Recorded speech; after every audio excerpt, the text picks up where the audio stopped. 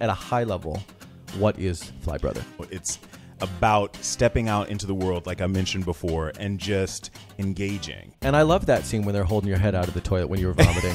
I thought that was a great, it's powerful television. Exactly. It's one of the criticisms that we often see about the travel industry and about travel journalism both is that it is pretty white. Sao Paulo, Season 1, Fly Brother. Jardins is an upscale area of town near the center of Sao Paulo.